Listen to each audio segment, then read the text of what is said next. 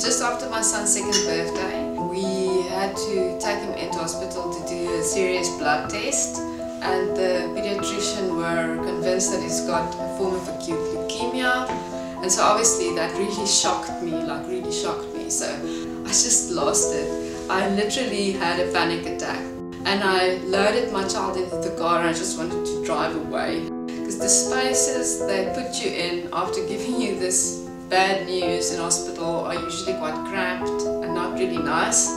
So I think it made me really feel like I needed to get out of the hospital, I needed to get air.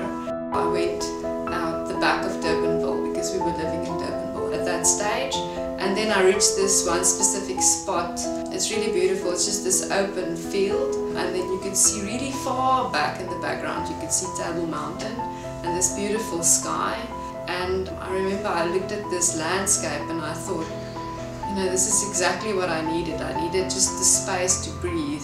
And interestingly, I took a photo of that. And then I went back to face reality. I was really blessed. My son was cured. So we were really spared a lot of the trauma and the sadness around having a child that needs to get treatment for cancer. But interestingly, we moved into an apartment, and my next door neighbor approached me, and her grandson Angus is being treated for leukemia at Grooteskier Hospital. And Angus started this idea when he were getting treatment that he really felt like he needed to know the other children that's there with him in the same situation as he is in.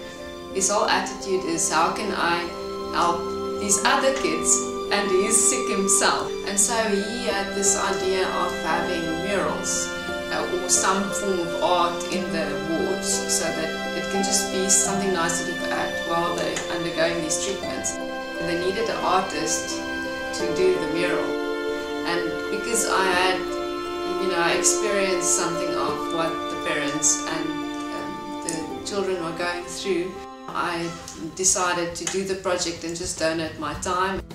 They asked me to do a mural painting at the entrance of the bone marrow transplant ward. That's basically where you wait for your loved one that's being treated for leukemia. So I had this mini obsession with butterflies, so I started drawing many butterflies. I don't know, I just found really simple but beautiful symbolism in butterflies, in that you go through a phase when it's not like you want it to be, or it's not nice, but then afterwards you have like a transformation and you can become something else. And it's been a very interesting project. While I was doing the mural, people would literally be coming out of the ward that are visiting their children or their loved ones, and they're really emotionally drained, and they'll literally walk past and give a sigh. So it really ended up becoming a space where you actually feel that you can breathe, or you can process, or you can recharge. You know, that's really needed in this kind of environment.